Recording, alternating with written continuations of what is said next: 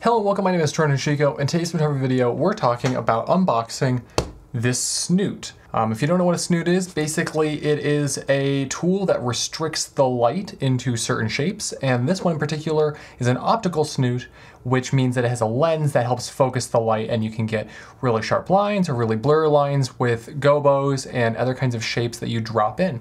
But let's get started. Now, I will be having an example video and a full kind of overview and discussion about snoots coming soon, but today we're just going to unbox it and see what's inside of this kit. So this snoot in particular is from Wellmaking. I've not used their product before, so I don't really have any background on that in particular. I got it off of Amazon, and I got it for a shoot that I've already done actually, which was an interview, and I wanted to create some shapes on the back wall behind the subject just to create a little bit more visual interest and maybe simulate some window light. And I think it worked really well.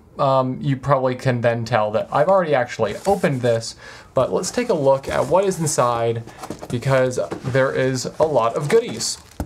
So, got your basic instruction manual. I didn't use it, but the big thing that it comes with are both gels,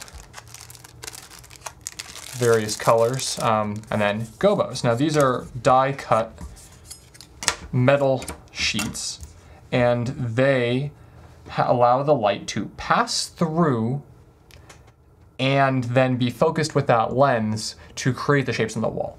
So this one really looks like blinds. You can do just a regular slit, holes in the walls, a kind of a star pattern.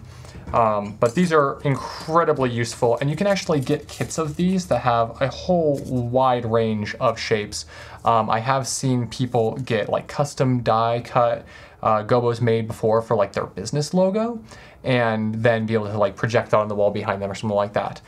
If you're familiar at all with theater production, gobos are really common to create like star shapes or, you know, sweeping light effects on the stage itself, but they are useful for filmmakers as well, especially if you're going to do something like simulate window light coming through some shades. Now we're going to just open this up. Now I did like how it was packed. I think it came pretty well packed actually. So well packed that when I was trying to get it out, this piece actually broke a little bit, but I'm keeping this all together because it's a really actually great way to transport the unit.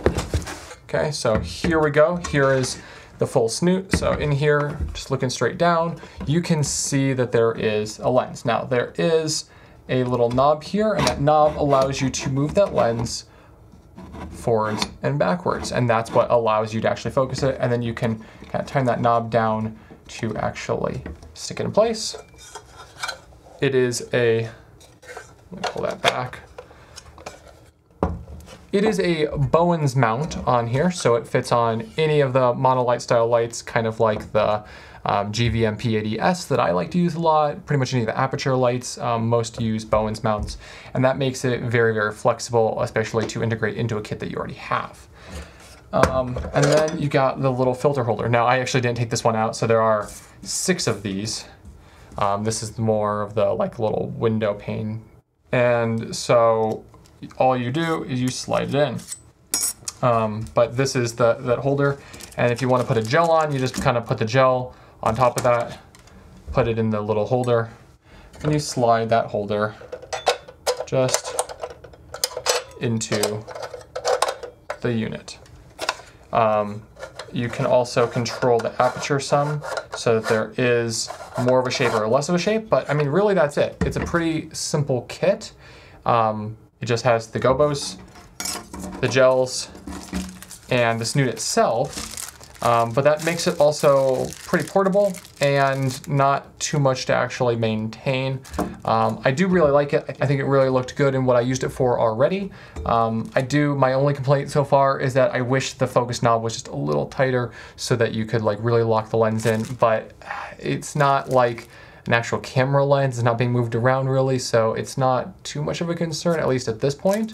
I'm going to be using it some more, doing some tests with it for my upcoming examples video, and so I might have something more to report in my overall view of this optical snoot. This was on the cheaper side, which was nice. There are more expensive ones. I'm not exactly sure how the features compare, but I am pleasantly pleased, if you can say pleasantly pleased, I am pleasantly pleased with what this is for the price that it was available for. If you are interested in picking up one of these Wellmaking optical snoots, you can find an affiliate link down in the description that helps support the channel at no cost to you. You can also find me at patreon.com/TrentonHoshiko and ko-fi.com/TrentonHoshiko for supporting these videos. I do post some things that are just, you know, Patreon exclusives, and also you can vote on upcoming video topics. I am really excited to use this more and just kind of show what some of these shaping tools, you know, the gobos can do with lots of different environments, put them on people's faces, all those kinds of things. So I think this will be a really, really neat addition to my lighting kit. So if you have any questions at all about this Wellmaking optical snoot, you can leave them in the comments down below and I'll try to answer them. Until next time, stay safe out there, take care of yourself, and have a great day.